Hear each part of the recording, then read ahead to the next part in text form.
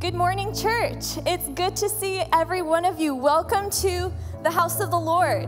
I don't know about you. How many of you are excited to be in the house of the Lord? It says in a verse from Psalms, David said, I was glad when they told me, let's go to the house of the Lord. I'm glad. This is where we find him. This is where we see him. So if you want to just stand up with me, we're going to start worship. Let's just give him all of our praise. Let's be glad today. We're here. We're in the presence of our God. Let's just give him all our attention, all our worship. Let's do it.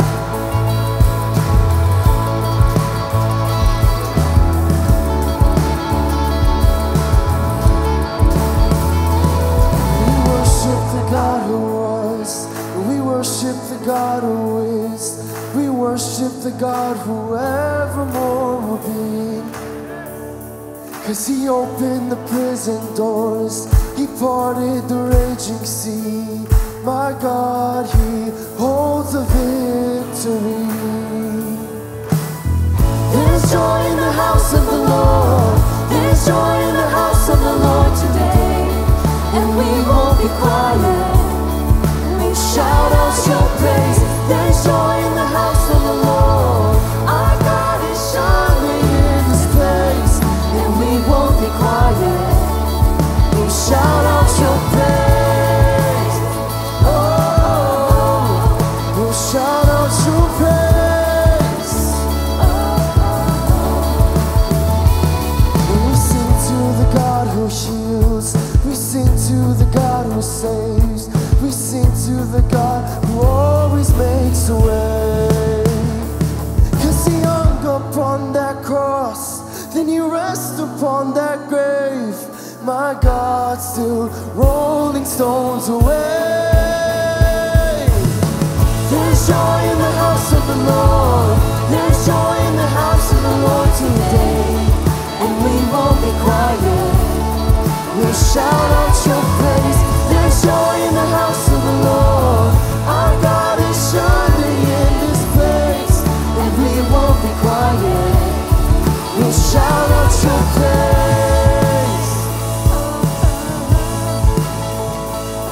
You're the beggars, royalty. We were the prisoners, now we're running free. We are forgiven, accepted, redeemed by his grace. Let the house of the Lord sing praise. Oh, we are the beggars, and now we're royalty. We were the prisoners, oh now we're running free. We are forgiven, accepted, redeemed by his grace. Let the house of the Lord sing praise. There's joy in the house of the Lord. There's joy in the house of the Lord. And we won't be quiet. And we'll shout out your praise. There's joy in the house of the Lord. There's joy in the house of the Lord. And we won't be quiet. Oh, we'll shout out your praise. There's joy in the house of the Lord. There's joy in the house of the Lord today. And we won't be quiet. We'll shout out your praise. There's joy in the house of the Lord. Our God is shining in this place. And we won't be quiet. We shout out your praise. Oh, we'll shout out your praise. We'll shout out your praise. We'll shout out your praise. Oh, we'll shout out your praise. Thank you, Jesus. Rose victorious.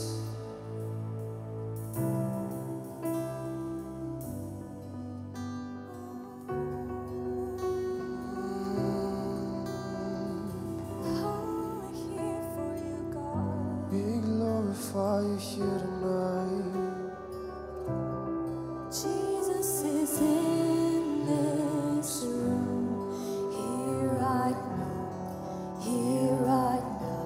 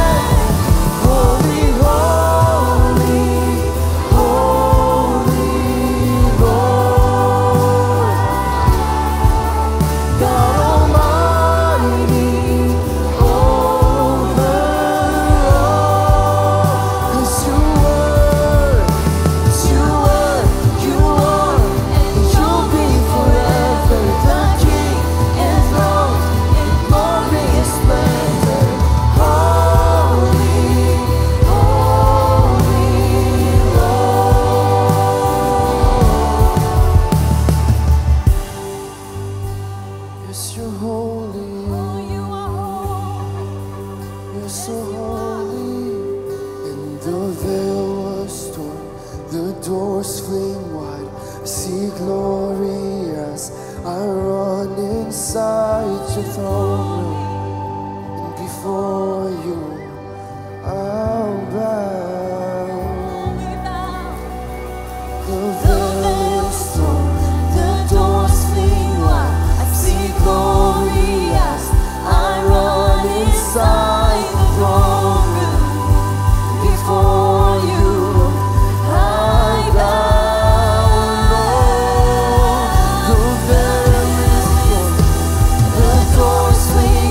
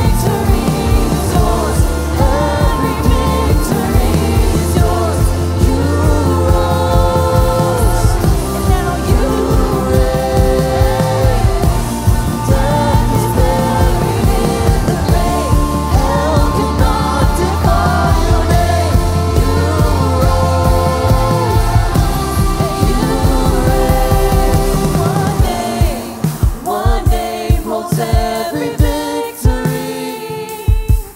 One voice that silences the enemy. One King who reigns for all eternity.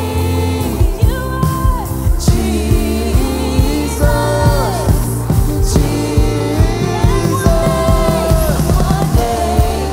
One name holds every victory.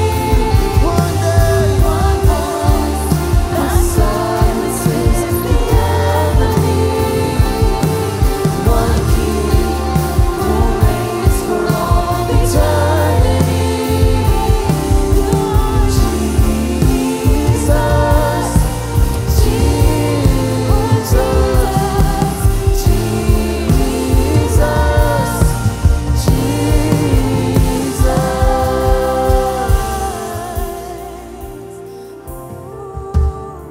Come on, let's lift up the victorious one. Oh, Jesus. Oh, we turn to you. We turn to you. You're the victorious one. Where else would we turn to? Oh, Eyes are thank you. fixed upon the cross. Thank you for winning every battle. Thank you for fighting for us. Victorious. Oh, you are good. You're trustworthy. You are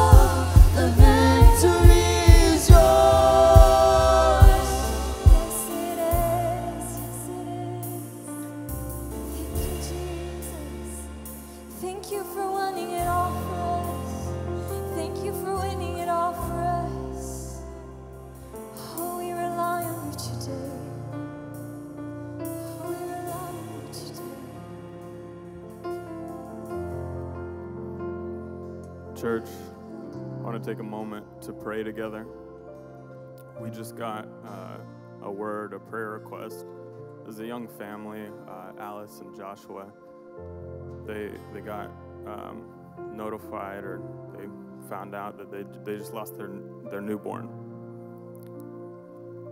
And we believe victory belongs to Jesus, but I want to take a moment to mourn with those who mourn, and just to pray for this young family, that the Lord would give them peace and comfort. So church, let's just pray together. Let's pray. Jesus, Jesus, Jesus. God, I pray for this young family. God, I thank you for the day that this young family could be reunited with their child. I thank you for the day where they all get to see each other once again. But God, I pray right now, you fill them. You fill this young couple with such a peace, such a comfort, something that would confuse any doctor, any nurse, any surrounding family member, that when the world would say you should be angry, you should be frustrated, that they know you are a God who is in control. You know that you are a God that provides more abundantly than we can ask, think, or imagine. God, I pray for this young couple, Lord. And God, we as a church unite in prayer and in request that you would fill this family with such a peace, such a comfort, such a joy, Lord. God, we know that you are victorious over death. You are victorious over all, Lord God, and we rejoice in the day that this family could be reunited. Amen. Worship team, thank you. Church, thank you. This is why we gather. It's not just for the rosy moments, not just for all the ups. It's for these moments as well. Jesus is the true comforter. You can greet a neighbor. You could take a seat.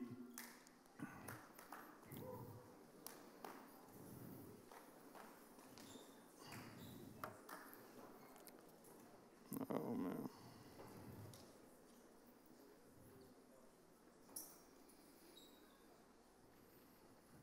Man. Well, I could say this. It is good to be in the house of the Lord. Victory does belong to Jesus. Come on.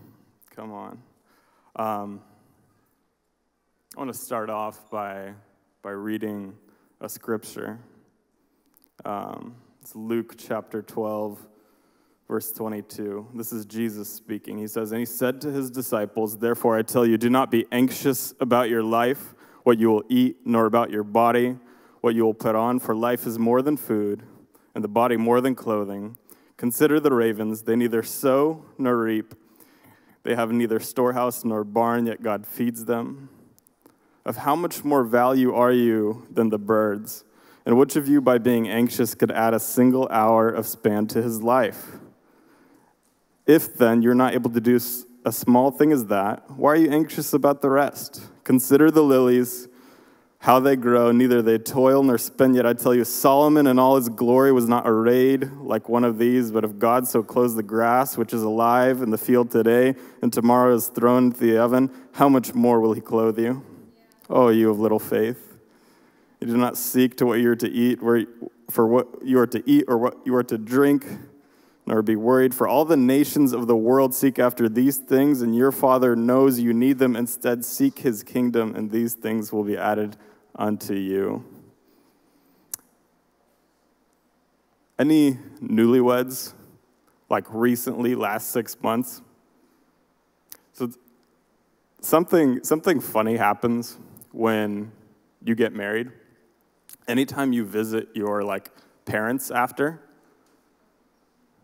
does anybody know what I'm talking about? You come, you visit your parents, you come empty-handed, and next thing you know, you're walking out with bags of groceries and every single supply. You have a toolkit and all these different things. Anybody know what I'm talking about?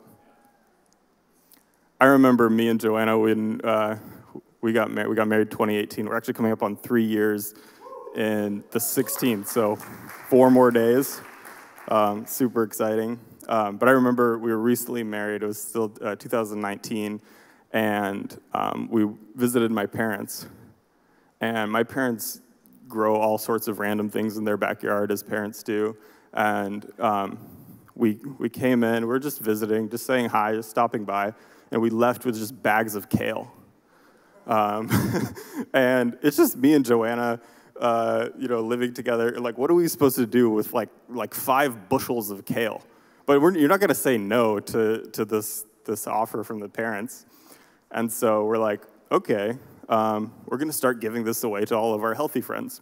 And we had some healthy friends at the time that were moving. This is actually just a quick story about them. And they're like, hey, come over. Like, we're going to be moving. We're going to do a little garage sale. Like, feel free to stop by first. And I'm like, great. We'll bring you some kale. So we come there with our bushels of kale. We come in, and there's like garage sales, and then there's like what these people had going on. These are like well-off folk. It's something I've never seen before. We step into their garage. It's still closed at this time. We have insider early access as friends. And there is just like a closet arrangement. Like, like you walk into fancy stores and like clothes have their like spacing in between them. It's not like a clump together, but it's like an experience. This was these people's garage. So we walk in there. They have all their like clothes arranged. They have all these like duffel bags and all these different things. And they're like, you could choose. And we're like, what do you mean? What do you mean? Like, how much? Like, no, like, go ahead. Like, take whatever you want. And we're like, okay. And then, like, we're like kind of hesitant, kind of like, all right, this is a little weird. But they just start like handing me stuff. Like grab. I'm literally wearing the guy's jeans right now. He just picks up the pair of jeans and he's like, here, like these would look great on you. Like, actually, these are his shoes too. I didn't even know. Yeah, he's like these shoes would look great. The girl starts handing some things to Joanna, start handing us all this stuff, and we're like okay, like how much do you want to spend? They're like, no, this is fine. Just take it all. And we're like, well, this is a bit much. Like, I don't need like 8 pairs of jeans and 4 duffel bags. So what do I start doing? I start calling my friends. I start FaceTiming. I'm like, hey, what's your pant size? Like, so like all my friends now have like jeans and backpacks and all this good stuff. And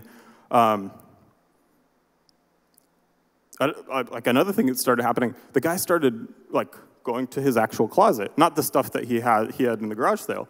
He's like, this jacket would look great on you, and I'm just like blown away by entering the house of a generous person. I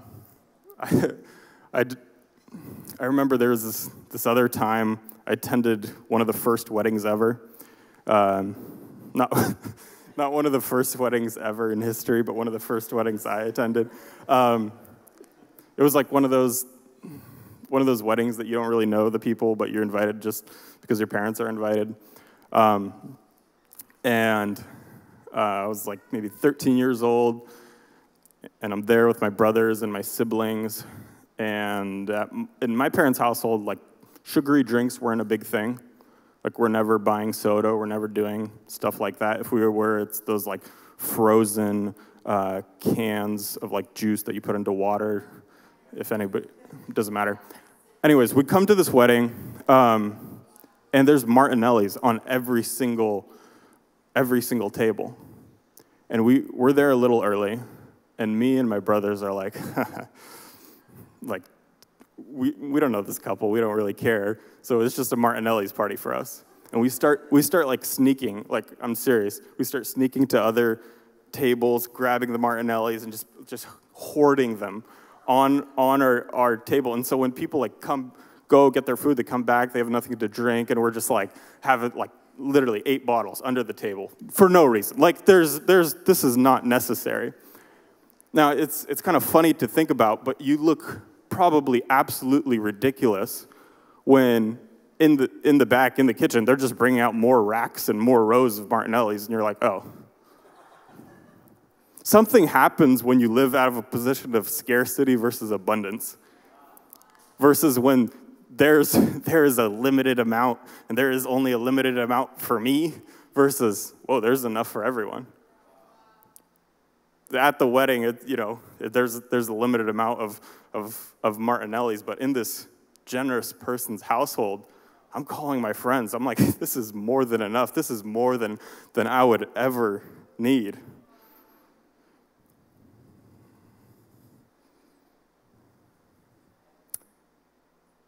Jesus says he comes to give life and life more abundant. And this is deeper than physical things, than Martinelli's bottles or pairs of jeans. This is a position of the heart. Church, I know we are blessed for what is about to come. We have an opportunity right in front of us, but I could tell you just in the conversations that are happening that this church is on a very special pathway. And one of the things kind of recently what has happened with the group that went on missions to Africa, our church is a church that is operating out of abundance from a spiritual place and a financial place. This is a household that has more than enough. Now, I'm not talking about like pennies. I'm talking about spiritual position. In church, when we begin to operate out of a place where it says, God, I'm in your house, I'm your child, I will operate out of a position that is more than enough, our giving changes. Our giving changes. We are not hoarding. We are not coming together, trying to hold everything together, gathering every single Martinelli's bottle, but we're able to give and give freely, give with open hands. There's a verse, I think it's in the Message translation, it's one of my favorite verses on this topic. It says, the world of the generous gets larger and larger, while the world of the stingy gets smaller and smaller. I want to be a church that impacts the world. I mean, we start here, we start in Federal Way, but we have an opportunity to impact Africa and missions and go out unto all nations in preaching the gospel. We're not worried about if we get our slice of the pie. We know that our God, our Father, has created the pie. And if we need a bigger pie, he'll make a bigger pie. Amen? Amen. The table is big enough. There is room for you. There is space for you.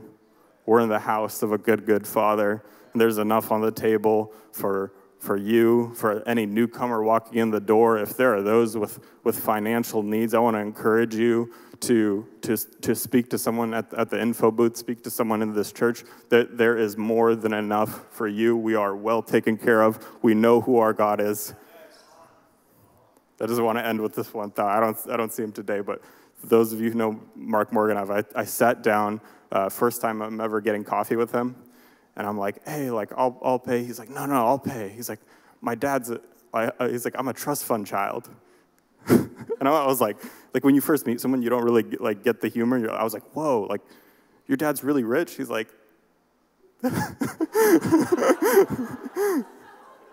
he's talking about his heavenly Father. Church, I want to encourage you to give and give generously. We have a very special church that is able to do very special things. Ushers, if you guys could come forward. One or two quick announcements. I know next Saturday is men's breakfast. You guys excited for that? And then September 26th, we'll be having baby dedication. So if you want to announce a new baby, go ahead and head over to the info booth, and we'll get you signed up for that. Thank you.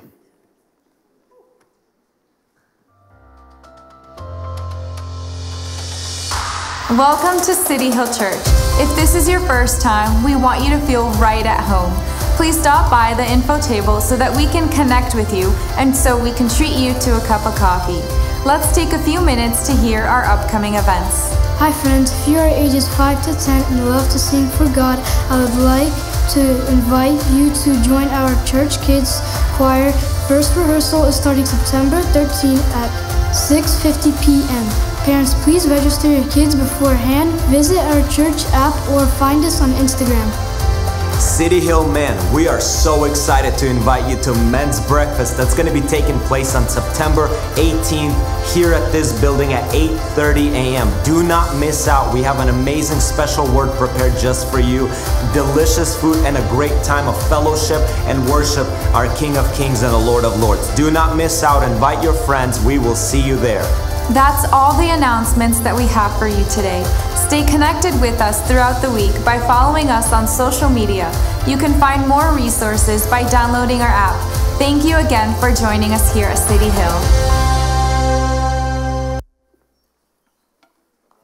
Amen. Come on. God is good. Amen.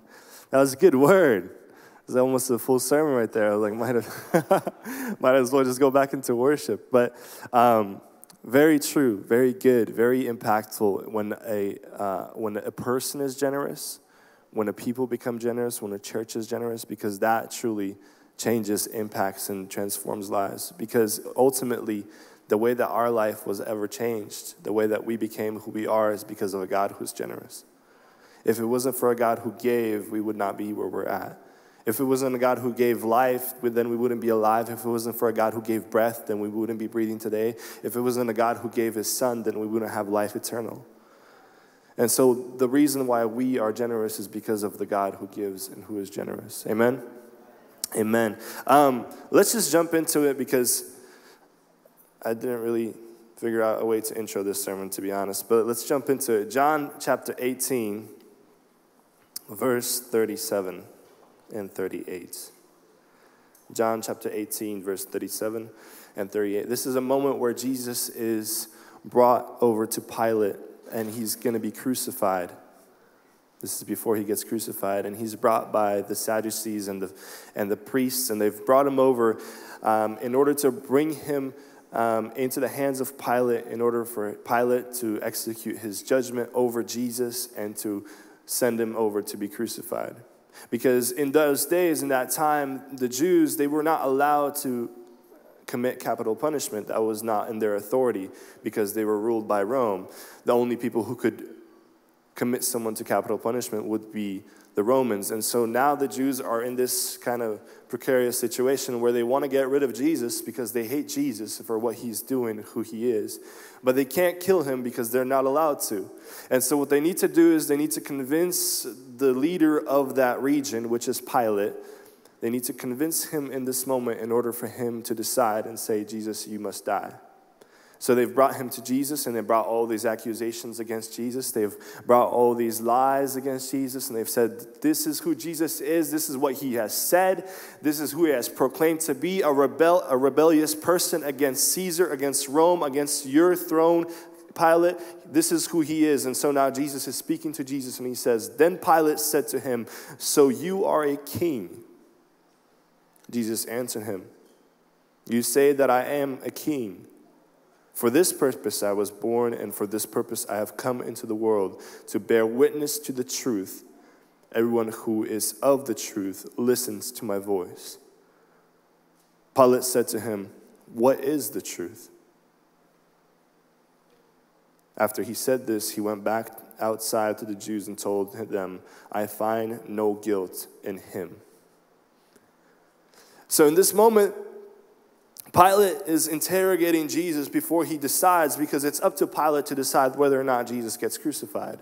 And so he's speaking to Jesus, and he's asking him, he's saying, are you this king? Are you the king that they're talking about? Are you really this rebel that they're proclaiming you to be? And Jesus answers him, and it's kind of an interesting answer, to be honest, but Jesus had always had pretty interesting answers if you read in the scripture, because Jesus knows what's going on in this moment even. He sees the heart of man, and he sees the heart of Pilate, and so he answers him that, hey, you're saying I'm the king, but I'm not just the king. That's not what I came here to do. I came here to proclaim a truth deeper than just the king. Because the reason why Pilate was asking this question, the reason why he was so confused with what was going on, in reality, he really was confused about what the truth was. The bringing of Jesus and the crucifixion of Jesus was such a moment of deep politics, in a way. Because the leaders of the time, the Sadducees and the priests of the Jewish leaders of the time, they didn't like Jesus, so they're bringing up Jesus in order for him to get crucified, and they're trying their best. They're throwing all that they have at him, and they want to convince Pilate in order for Pilate to decide to crucify Jesus. Pilate is a governor. He's what they would call a prefect over the region of Judea. He was placed there and established there by Caesar. And he's overseeing this region in the Middle East, which had historically been a place that was really unruly. It was a place that was hard to oversee. Many times there would be different rebellions. There would be different people who would come up, different messiahs even, different people who would want to reestablish the kingdom of David, different men who would call themselves the king of the Jews, and they would come up, and it was Pilate's job in order for those people not to exist, because that would disturb the stability of the Roman Empire. Pilate was placed there in order to oversee this region, in order to make sure that the stability of this region remained as it should be. He was placed there by Caesar, and now before him stands this person who the priests and the Sadducees are saying is a direct threat to Caesar himself. And so Pilate is asking the question, what is the truth? Because he's hearing all these lies coming from the Sadducees. He knows that they're lying to him.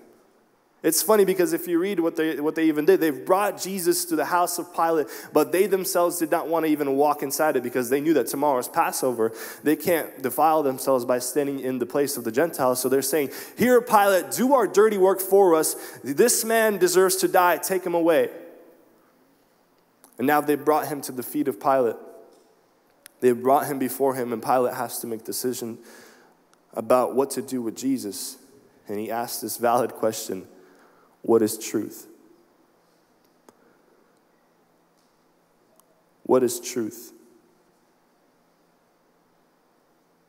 All of a sudden, there stands this man before him. If for 1 second you guys could imagine what it is like to be Pilate. There stands a man before you who, unlike many of the other rebels who had come, unlike many of the others who had proclaimed to be king of the Jews and king of this region and have brought up armies and brought up people to stand and fight, and you have squashed their battles, you have squashed their rebellions, but here stands a man who's different. He's not like the rest. He's not like those priests, so-called priests and Sadducees and holy men standing outside and yelling for his death. He's not like them. He's different. You can tell. You can tell that his way of speaking, his way of doing things is different than those who have come before him. And so you ask him and you say, are you a king? And he replies, I am a king, but not of a kingdom like yours. Because your kingdom is a kingdom that comes with destruction. Your kingdom is one that comes with blood, with sweat, with tears. Your kingdom is one of your own ambitions, of your own achievements. Your kingdom is one of your own successes and your own failures. Your kingdom is one that you are so desperately trying to hold on to. Your kingdom is one that you're so afraid will be taken away from you. You're fighting hard, you're fighting mad in order to keep your grasp on this kingdom that you're holding here in this land of Judea. You think you're a king, but you're a king. Your kingdom is crumbling. I'm a king, but I'm a king from a different place, from a different kind of kingdom. And so now you're looking at this man who's standing before you, a man unlike any other that you have ever met.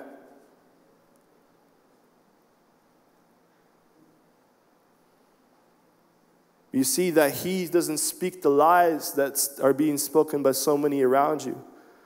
You see that he doesn't speak in the untruth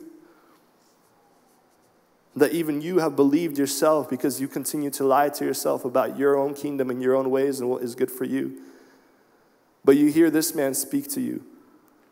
And what this man says is, he says, I'm not here to lie to you, Pilate. I'm here to tell you the truth.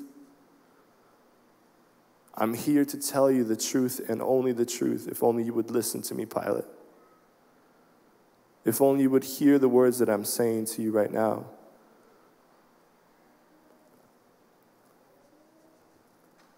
My kingdom is greater than any kingdom that has ever been and it has yet to come. Pilate, yes, you're a king of this land in Judea. You're a king over this place, but you're just a puppet, controlled by the powers above and the powers below. Pilate, all that's happening to you right now is you're trying to fulfill the will of Caesar, and you're trying to make sure that the people that you're overseeing are happy. You do not see that you're just controlled by that which is your own kingdom. What is the truth, you might think? What is the truth is what Pilate asks in this moment. Realizing that the man in front of you isn't a liar. He's not one who has come to trick you. He's not some kind of rebel. He's not some kind of hack. He's not someone who is faking or tricking his way into popularity, or is faking or tricking his way into some kind of rulership. That's not who he is. He's not a fake man. You can see that this man is innocent and is not guilty of all the things that are being said against him. You've seen many that have come before him, but this man is different. This man is different than all those before him. This man is different than those who cry for his death. This man is innocent. What is the truth, you might ask? Out of all the lies that you've heard so far, out of all the lies that you may have told yourself, what is the truth? Pilate asks Jesus. What is truth? In the next chapter, we see that he enters his headquarters again and says to Jesus, "Where are you from?" But Jesus gave him no answer. So Pilate said to him, "Will you speak to me? Will you not speak to me? Do you not know that I have authority to release you and authority to crucify you?" Jesus answered him, You would have no authority over me unless it had been given to you from above. Therefore, he who delivered me over into you has greater sin. Who are you, Jesus? Pilate asks. Who are you? Do you see how Pilate is getting so near to realizing who Jesus is in this moment? Because for Pilate, who has been this ruler over this region, who has been overseeing these people, and it's not an easy people to oversee. You can ask Moses. And so he's over here overseeing this region full of rebellions, full of troubles, a place that's probably a curse to any governor. When he got the assignment, when Caesar's like, "Hey, Pilate, you're going to Judea," he's like, "For real? Are you serious?" And so he's here, he's seen all the lies, he's seen everything that has happened in this region. He's seen the people who have tried to kill him, the people who have tried to go against him, the people who have tried to manipulate him, and the people who are outside the door right now trying to manipulate him in order to kill this innocent man. He's talking to this man, and he realizes this man is different. For some reason, this man is different. He's not like any other man. And so he says to him, "Who are you?" Another question. Where are you from? He asks these questions, but for some reason he doesn't seem to want to listen to the answer. He says, "Jesus, what is the truth?" He says, "Jesus, where are you from?" And then he begins to talk about himself. "Jesus, don't you understand that it is in my power, in my authority, in order for you to live or die today? Jesus, don't you understand that it's up to me whether or not you're going to be crucified today?" And Jesus replies to him, he says, "Pilate, you don't understand. All power, all authority that you have right now has been given to you from above. It has been given to you from Caesar, actually.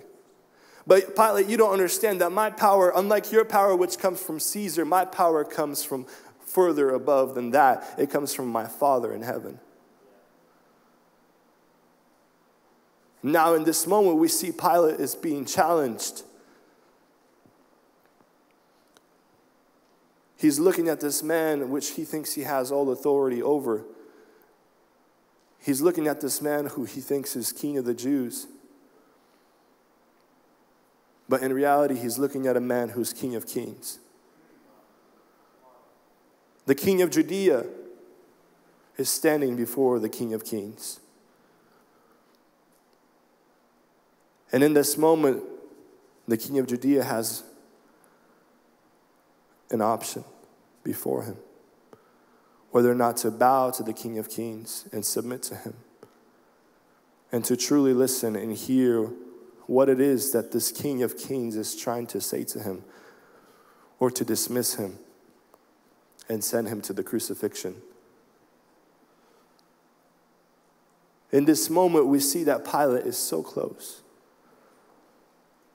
He's so close to encountering who Jesus is. He's so close to seeing who this man who is so different, unlike any other, is.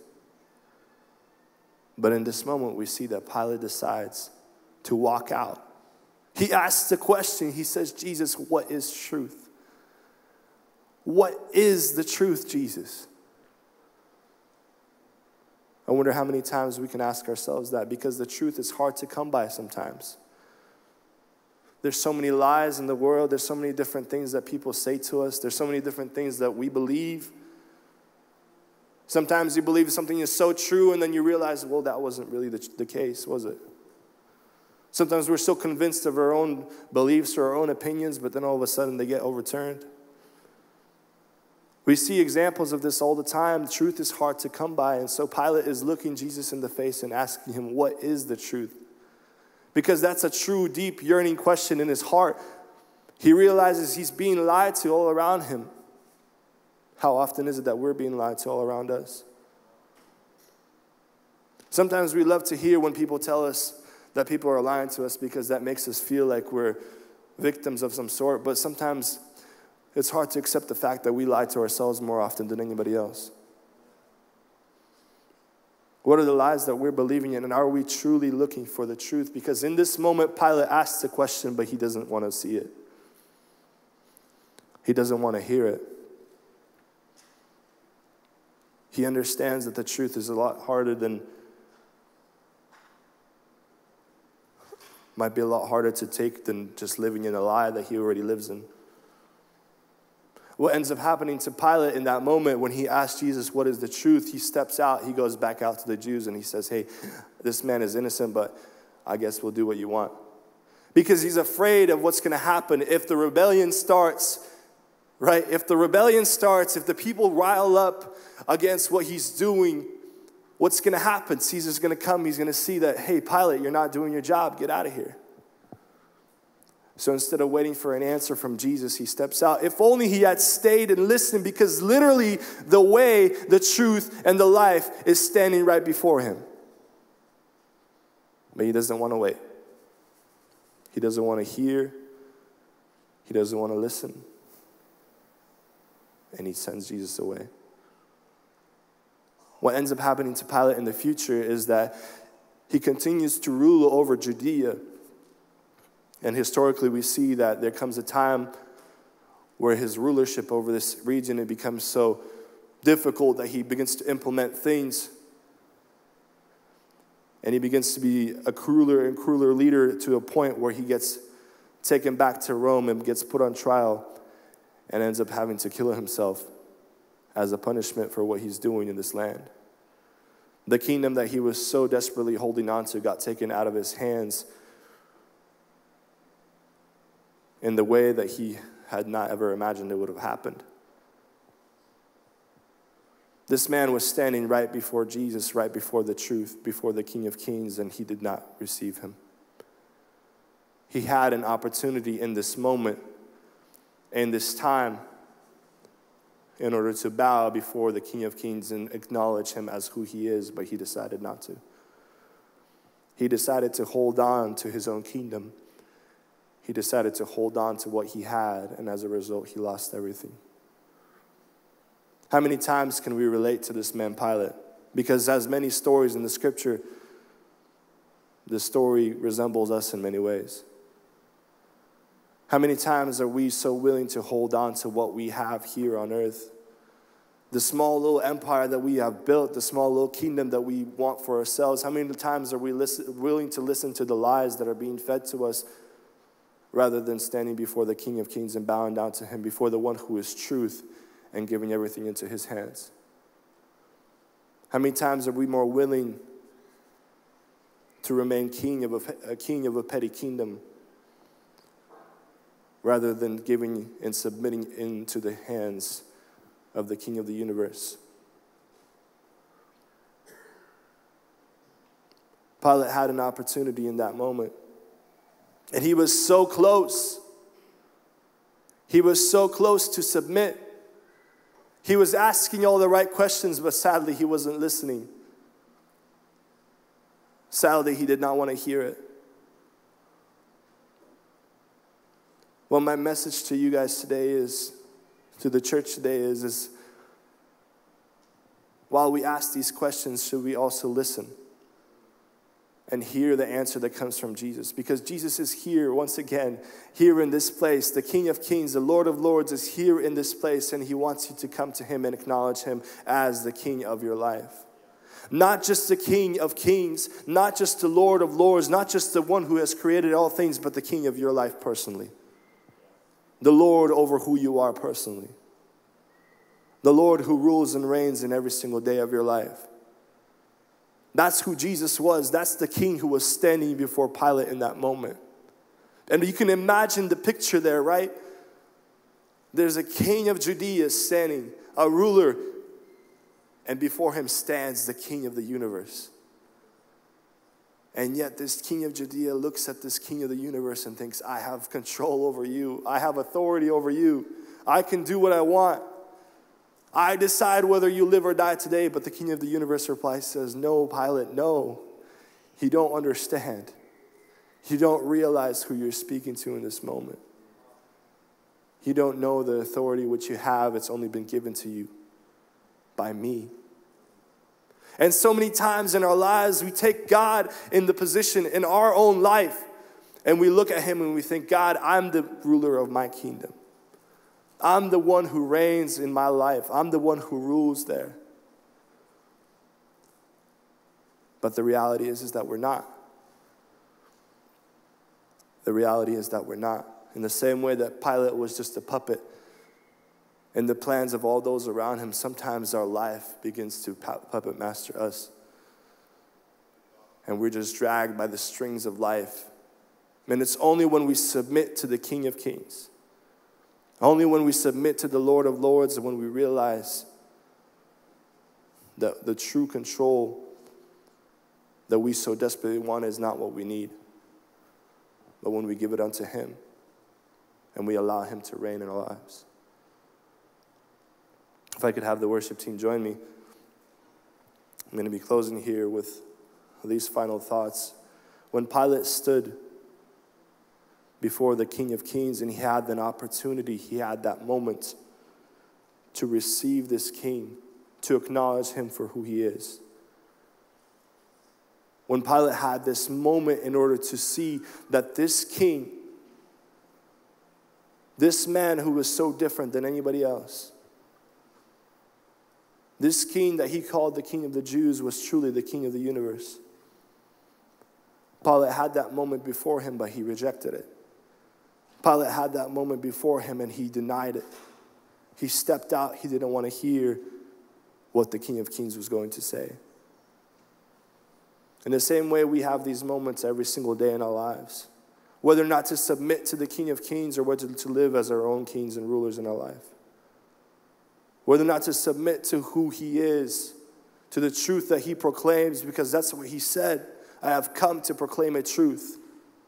The truth was that he had come in order to establish this new kingdom, a kingdom of life, not of death, a kingdom that conquers sin. And when we submit to his kingdom, when we submit to his rulership, when we submit to his authority, we live in that nature, in that new kingdom, conquering sin and death.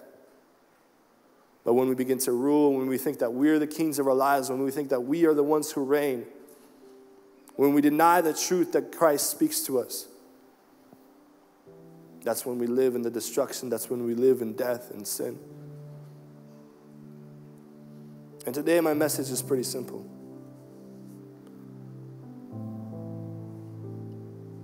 Receive him as king over your life. Make him Lord in your life. Make him the one who rules in your day-to-day. Make him the one who reigns in every single moment that you live. This isn't a word for just people who do not know him. This is a word for every single person, for every single Christian. Because sometimes we forget about who the Lord of our life is. Sometimes we live as though we do not even know him. Sometimes we live like as though we do not even have him in our lives. But the important thing is to realize that he is Lord. And when he is Lord, that means he is there over everything. That means we submit every single part. Not just the Sunday morning. Not just 2 hours on a Sunday. Or on a Friday or on a Wednesday. Not just at the prayer services. Not just when we spend time reading the Word, but every single moment, every single day of our lives should be submitted to the King of Kings and the Lord of Lords.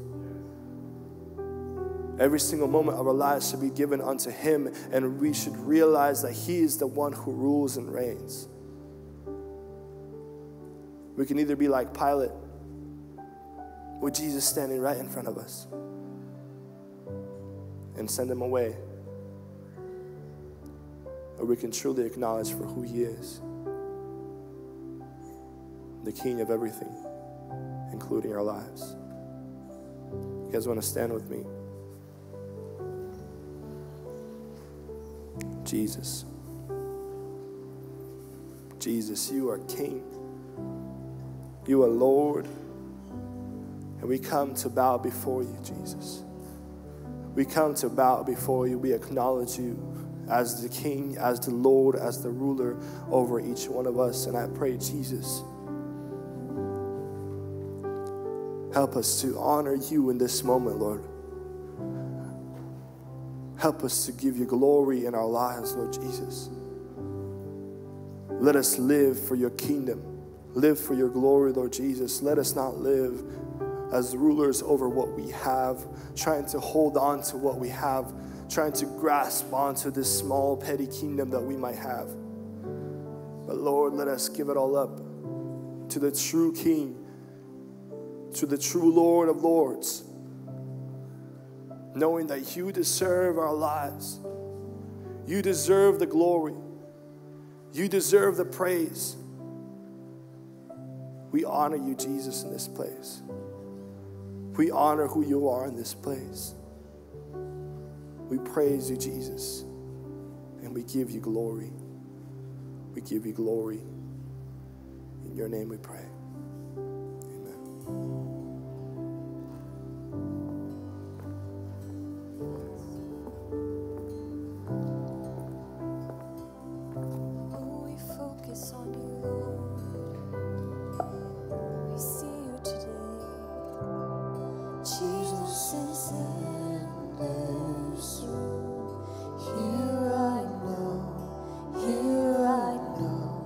Making this place I stand.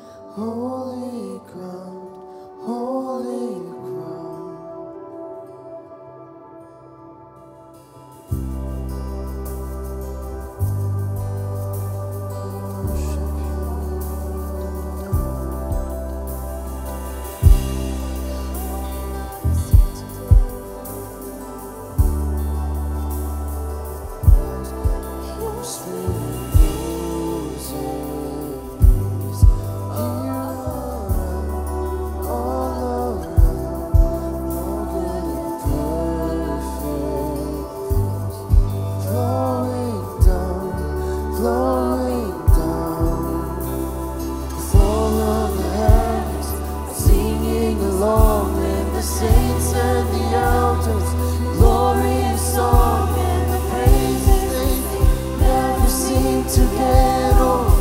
I'll stand here forever singing, holy, holy, holy Lord, God Almighty over all. 'Cause you are, and you'll be forever the King, enthroned in glorious splendor. Holy, holy Lord.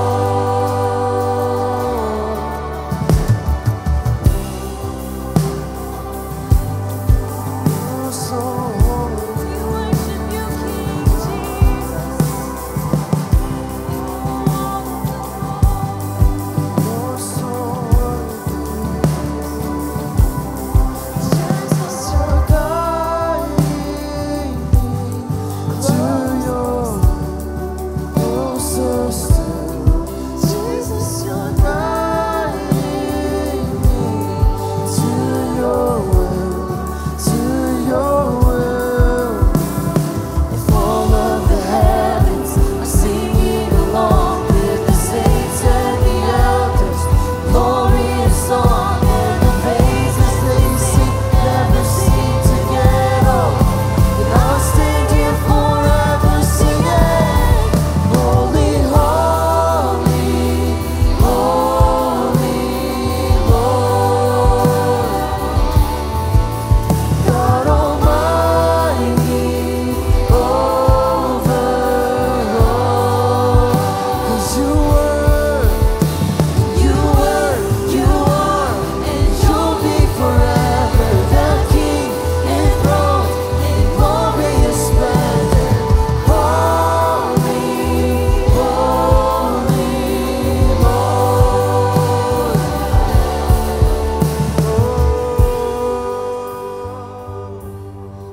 You are holy. And the veil is torn, the doors fling wide.